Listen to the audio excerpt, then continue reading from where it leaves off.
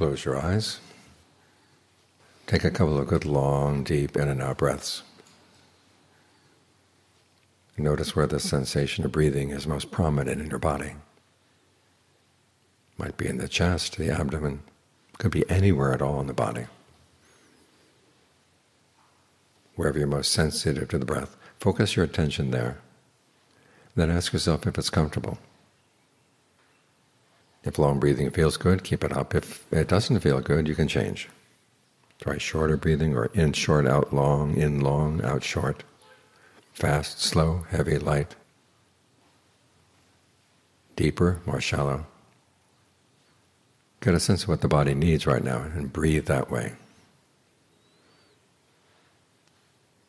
And if the mind wanders off, you don't have to follow those thoughts. You can just drop them and come back to the breath. Leave the thoughts unfinished. You've got more important work to do here. You're training the mind. You're training the heart at the same time. In all the different languages of Asia where Buddhism has gone, the words for heart and mind are either the same word or else they're interchangeable. Because there's no clear distinction between the two. The things you think about, the things you want, the things you're sensitive to, they're all connected. And so when training the mind, we're also training the heart.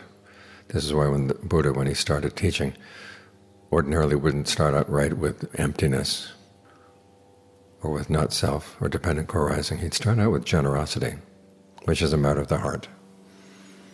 And from there he would teach you about karma, how generosity has meaning because of karma. It's because we have the freedom to choose our actions, because people are worthwhile.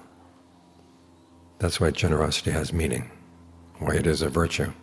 If we didn't have choices in our actions, and giving a gift would be an automatic thing that was determined by somebody else or something else, it wouldn't have any meaning at all. But it's because we do have choices in the present moment, and that's what the main emphasis of karma is, the choices we have, whether they're skillful or not skillful. It's because we have those choices that generosity is meaningful. At the same time, the act of generosity teaches you something about freedom of choice, and also your freedom to say no to greed, aversion, delusion in your mind. It's your first taste of freedom. Then building on that, then the Buddha would teach you about virtue and then teach you about meditation. Because the qualities of the heart are also involved in gaining insight and gaining concentration. So we're training not just the mind, not just our concepts and thoughts about things. We're also training our desires, our aspirations, our sense of what really is important in life, and particularly how we can put an end to the suffering that we're causing.